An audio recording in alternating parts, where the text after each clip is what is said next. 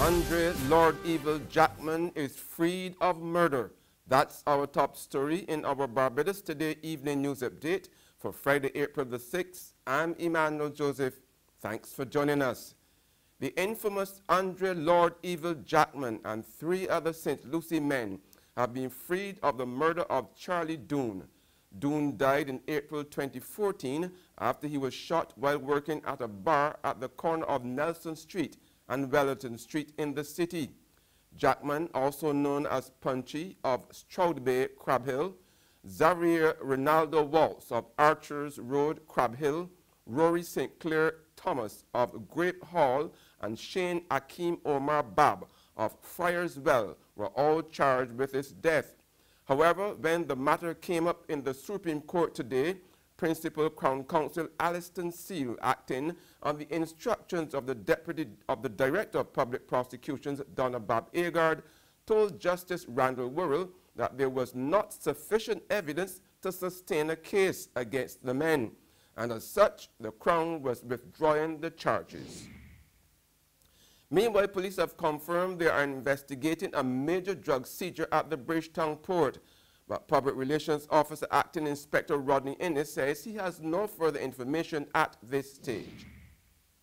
In other news now, Barbadians at home and in the diaspora in the United States are mourning the sudden death of this country's Consul General to Miami, Colin Seifert Myers.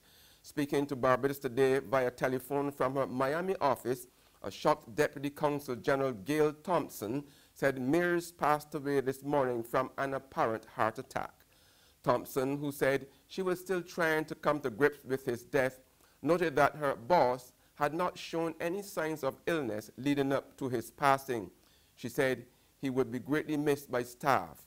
I enjoyed working with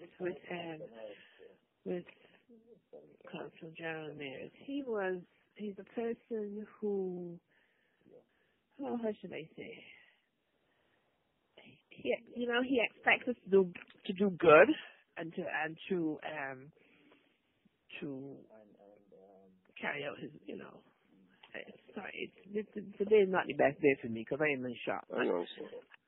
As a boss, he's a very good boss. He's a family man, which I really admire him for that. In the office, I thought he was very sympathetic and empathetic, and basically I think the staff liked him. Yes, he did have a bit of a temper, but he knew what to do when, he was saying. But he was a good person to work with. And the Deputy Consul General also recalled with a sense of sadness the fact that staff was all set to have a celebratory luncheon today in honor of Myers' recent appointment as Dean of the Diplomatic Corps. We were looking forward. He actually had become the Dean of the Diplomatic Corps, and today is going to be his first day where the Corps has a luncheon, and it was going to be his debut. He just didn't make it to the debut, unfortunately. We were all looking forward to it, and I felt so proud of him. Retired Barbados Ambassador to CARICOM Robert Bobby Morris is pointing an accusing finger at the former Owen Arthur administration for overseeing the start of the myriad downgrades currently being experienced by this country. Morris, a former trade union leader, was delivering another in the series of Democratic Labour Party lunchtime lectures at the DLP George Street headquarters this afternoon. He said it was Arthur's government that took a growing economy from his predecessor Erskine Sandiford, now Sir Lloyd, and drove the country downhill with the restoration of the infamous 8% salary cut for public officers. As soon as he put back on the 8% cut, it started to come back down again. Understand this? They don't talk about this. As soon as that 8% cut was restored, the whole productivity level shifted back to where it was before. And since then, you've been on a downhill path. And then he went to the markets and started a glut of borrowing. And I want you to remember, because we're too convenient sometimes, that the downgrades of Barbados by Standard and Poor and Moody started with Owen Arthur. All the big legal things and so on that we have just fixed up started, and then taking the NS money and building that building down West Terrace. We gave it the name of the man who was reaping and now owns it basically, and find out where the money went, that we had to be paying the millions and millions of dollars for those mistakes undergoing. In other news, chronic defaulters of land tax could have their properties up for sale by July this year. That's the word from Acting Revenue Commissioner Wayne Ford. He was speaking to the media on the sidelines of the Barbados Revenue Authority's tax fair at Hero Square this morning. Ford explained that recently 5,000 land tax bills were returned, many of which were from defaulters trying to hide from the BRA. If you are in arrears for 90 days, you are eligible to have your properties sold. Now you know that 90 days basically is, although it may be the law, it is not really feasible because anything could have happened in 90 days. But what happened, we also have persons who have been in arrears for at least 20 years. And what some people do when we realize that they're in arrears and we try to contact them, sometimes they come in, they pay a little bit just to get us off their backs and then they move off again. And those are the persons who I deem as chronic defaulters. So chronic defaulters are the ones that we will be targeting. And it goes for quite a number of years. It ranges from 5 years to over 20 years. There's regional and international news after this short break.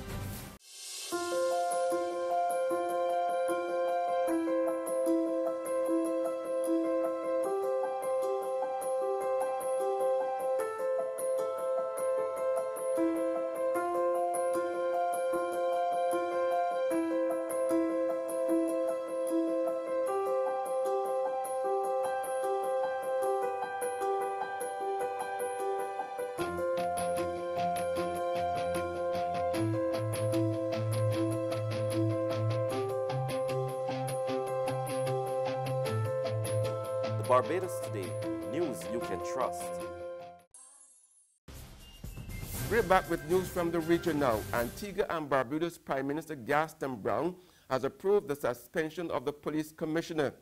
Chairman of the Police Service Commission, Kelvin John, received Prime Minister Brown's approval during yesterday's cabinet meeting. Police Commissioner Wendell Robinson's suspension takes effect immediately in the wake of a probe into allegations against the top cop by 3 police officers. In a letter dated April 5, Chairman of the Police Service Commission, Kelvin John Esquire, ordered the top cop to hand over command of the Royal Police Force to DCP Rodney. Robinson must also surrender control of the fire brigade and everything else on his control as police commissioner. The suspension stems from complaints made against the top cop by 3 members of the police force. Chairman John wrote the complaints warrant the Commission's consideration and action as they are inimical to the discipline and moral of the Royal Police Force of Antigua and Barbuda. The suspension has taken immediate effect, and Robinson will remain on suspension until the Commission decides otherwise. The Chairman wrote during the period of his suspension, Robinson will be paid a suspension allowance in accordance with Section 37 of the Police Act and Section 16.2 of the regulations. The letter to the Commissioner was copied to Prime Minister the Honourable Gaston Brown, Public Safety Minister the Honourable Stedroy Benjamin, and the man who is now in charge of the force, Athley Rodney. And on the global front, the Trump administration is unleashing additional sanctions against 7 Russian oligarchs with ties to President Vladimir Putin, along with 12 companies they own or control. We hear more in this story from CNN. This is not just connected to U.S. election meddling, although the authority under which they impose these sanctions does include that. 38 total people and entities now sanctioned. So that means their assets in the U.S. will be blocked and U.S. people will be barred from doing business with them. I think what really raises eyebrows, we've known about this list of oligarchs the administration designated months ago. This was in January. They didn't impose sanctions then, although they did say they were coming. Today we are seeing those. So of the original list of more than 200 officials and billionaires and people connected to Putin, that they designated, we're now seeing 38 of them actually sanctioned. And that's news. But for the very latest, visit our website at www.barbadostoday.tv. You can also subscribe to our e-paper, email updates, or like us on Facebook.